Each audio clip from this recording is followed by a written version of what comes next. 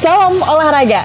Berjumpa kembali dalam Ngobrol Piala Dunia untuk edisi kali ini, tapi ada yang spesial. Karena kalau biasanya kita dari studio RRI Semarang, kali ini untuk pendengar dan juga pemirsa, kita ada di Stadion Jatidiri, Stadion Kebanggaan Kota Semarang, yang saat ini masih dalam proses finishing atau perbaikan ya, tetapi sudah ada di tahap akhir. Kita bisa lihat bahwa Stadion Jatidiri luar biasa megah dan ini tentunya juga akan menjadi saksi bersejarah untuk persepak bolaan Indonesia. Tapi kali ini Ngobrol Piala Dunia akan kami hadirkan bersama dengan Bung Amir Mahmud. Tentunya wartawan olahraga senior yang siap untuk mengulas bagaimana evaluasi pelaksanaan untuk Piala Dunia Qatar 2022. Bung Amir, salam olahraga. Salam olahraga. Iya, Bung Amir, kalau kita bicara tentang Piala Dunia ini tuh, luar biasa sekali dinamikanya. Tim-tim tangguh harus pulang lebih cepat dan berakhir dengan semifinal nanti. Ada 4 tim, 2 diantaranya tim besar, tapi 2 diantaranya bisa kita bilang kuda hitam. Gimana nih Bung Amir tentang evaluasi ini? Ya, penuh romantika. Betul. Dan ini sesuai harapan saya sesungguhnya. Oh. Dari aspek kejuaraan yang ada kejutan, kejuaraan yang ada hal-hal yang kemudian menjadi monumental dan sejarah nanti 4 tahun kemudian, 4 tahun berikutnya dan seterusnya itu akan terus membicarakan. Oh, dulu di Qatar 2022 ini ada kejadian-kejadian penting yang terkait dengan pemunculan misalnya Asia Afrika yang sekarang ini makin tidak boleh diremehkan. Betul. Mereka mulai mengurai inferioritasnya di hadapan superioritas tim-tim Eropa dan Amerika Latin. Ya, walaupun Jepang, Korea, Iran, kemudian Arab Saudi ini berhenti dari babak masing-masing dan yang melaju itu kemudian ada Jepang dan Korea, tetapi ini adalah lompatan Asia karena menurut saya yang diperlihatkan selama Qatar 2022 ini adalah level yang menapak naik itu dari sudut Asia. Kemudian juga pertunjukan tentang patriotisme. Bagaimana Jepang bermain, bagaimana Korea bermain, ini saya kira mengajarkan kepada kita bahwa level itu terkadang tidak harus bicara tentang teknis, tetapi ada aspek-aspek non teknis yang semacam menjadi faktor determinasi yang kemudian mendorong mereka bisa bermain sekuat itu dengan fighting spirit yang luar biasa. Katakanlah kalau mereka menyemangati diri dengan label samurai biru untuk Jepang atau mungkin kesatria taekuk untuk Korea, ini menunjukkan bahwa 2 tim Asia Timur ini memiliki elan, memiliki patriotisme dan daya juang yang luar biasa yang mengantar mereka ke 16 besar. Walaupun mereka akhirnya tersisih dari percaturan, tidak sampai masuk 8 besar. Nah, kalau kita melihat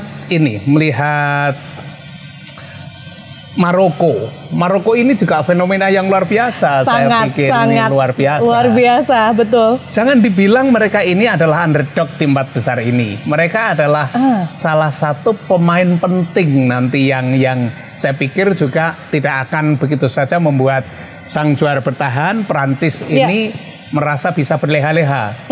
Mereka akan menyulitkan dan siapa tahu mereka akan melengkapi kejutan itu dengan paripurna untuk melangkah ke final. Ini tidak ada yang bisa memperkirakan.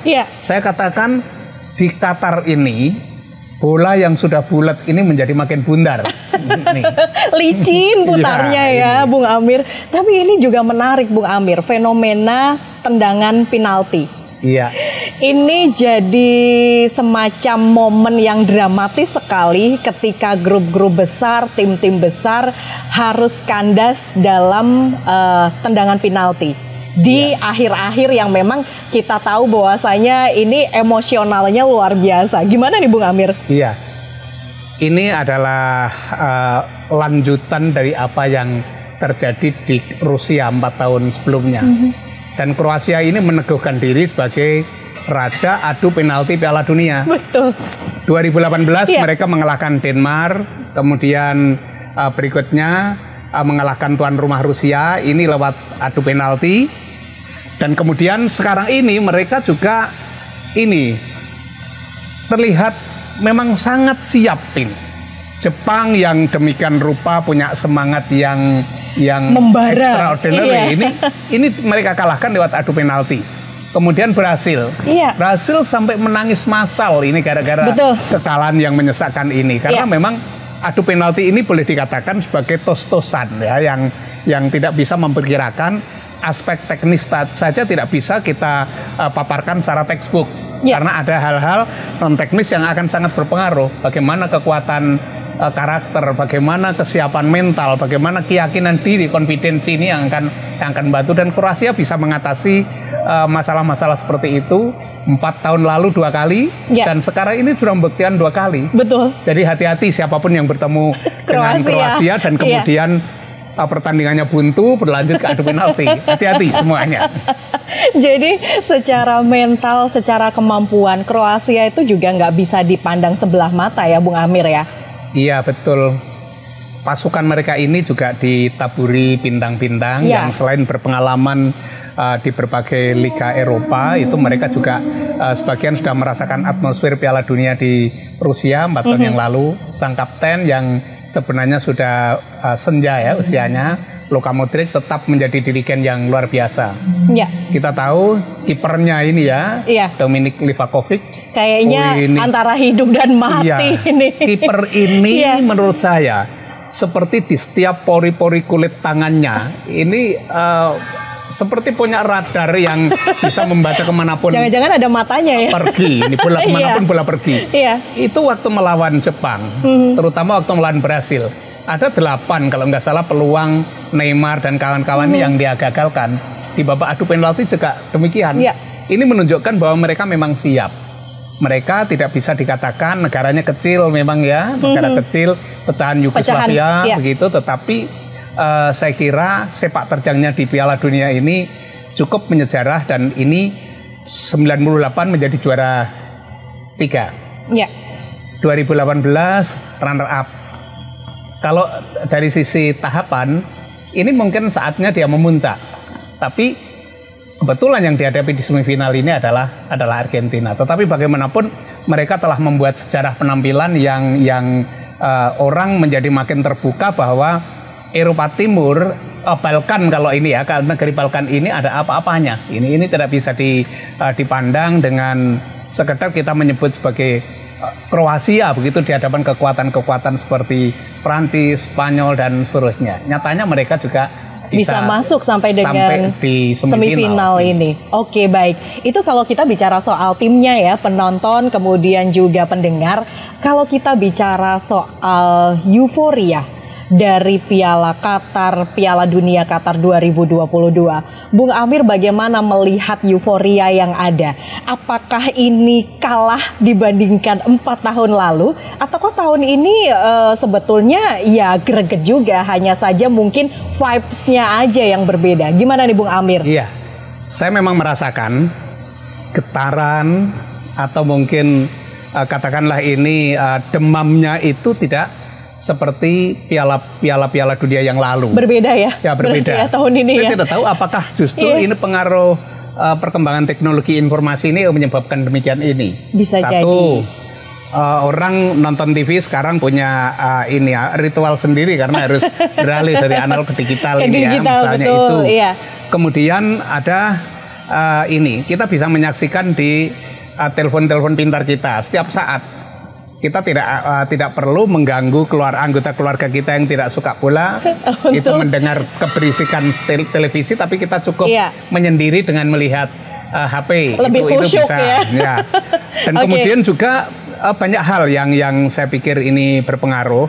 Saya semula berharap euforia pasca Covid ini akan menjadikan Qatar 2022 ini akan membahana ya. Tetapi ternyata kan mungkin dari sisi itu tidak. Tetapi catatan-catatan sejarahnya inilah yang saya kira ini lebih memuncak dibandingkan dengan Piala Dunia yang pernah berlangsung sejak 1930 ini.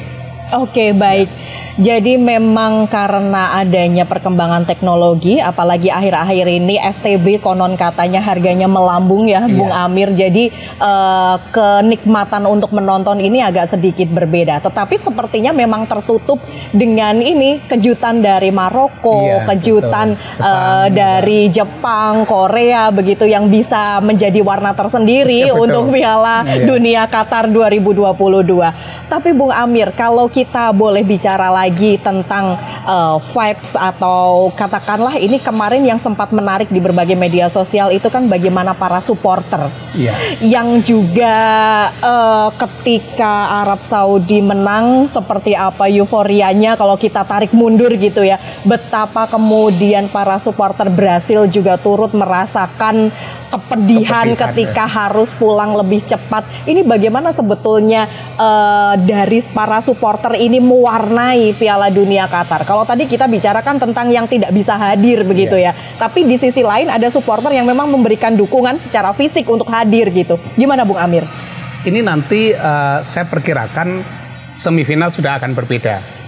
Dikabarkan 30 penerbangan dari Casablanca, Maroko ke Doha, ke Qatar, ini juga sudah menyiapkan dukungan yang membahana, yang berbeda dari kemarin-kemarin. Saya kira dunia Arab juga akan bersatu untuk memberikan dukungan kepada Maroko. Lalu Prancis jelas ya. Prancis, Argentina ini tampaknya setelah pertandingan melawan Belanda, mereka juga merasa butuh mendampingi timnya ini dengan lebih penuh histeria lagi karena jelas kemarin itu adalah pertarungan, menurut saya itu adalah pertarungan gengsi yang luar biasa, yang saya pikir ini walaupun tidak terlalu banyak, ini melibatkan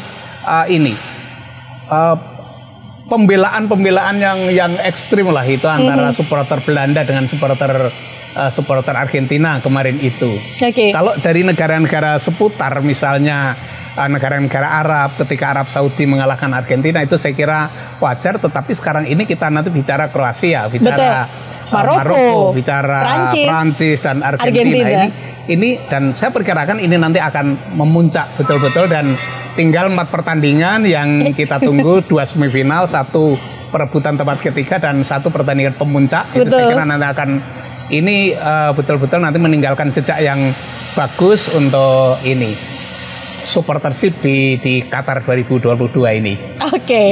Baik untuk pemirsa dan juga pendengar, meskipun kita masih menunggu ya hasil dari bagaimana pertandingan semifinal, kemudian perebutan tempat ketiga dan partai final, tapi bolehlah kali ini saya mau spill dulu. Kalau Bung Amir harapannya siapa ketemu siapa? Karena 2 jagoan kita, saya jagoin Prancis, Bung Amir jagoin Argentina, dua-duanya masuk di semifinal. Bung Amir harapannya final itu siapa? Saya berharap Argentina lawan Maroko. Nah ini, mengapa Maroko? Maroko tidak pernah saya sebut di dalam prediksi-prediksi awal, tetapi ayolah ini surprise ini jangan tanggung-tanggung terus begitu. Bablasin aja. Dan Kroasia Prancis kalau ini ketemu ini berarti ini boring loh, pengulangan final 2018 ini. Walaupun Rossi pasti akan berharap itu kan itu. Kalau sama-sama ini ya gimana kalau langsung aja dibablasin untuk surprise-nya, kejutannya gitu ya. Gimana kalau Kroasia dan juga Maroko aja Bung Amir? Menarik nggak kayaknya? Menarik juga ya. Tapi yang nanti akan menjadi kalkulasi juga, di babak grup mereka sudah bertemu dengan skor 0-0. Itu di babak grup Kroasia Maroko 0-0. Ini nanti mungkin berbeda kan pertandingan final, tapi permutasi ini juga bukan tidak mungkin akan menghasilkan itu karena ada 4 kemungkinan kan ini nanti. Mudah-mudahan jago saya tetap. Mudah-mudahan jagonya Bung Amir katanya. Tapi jagoan saya gimana ya? Nanti ya akan kita bahas tentunya dalam Ngobrol Piala Dunia untuk selanjutnya. Saya Rosi dan juga Bung Amir Mahmud pamit undur diri dan salam olahraga.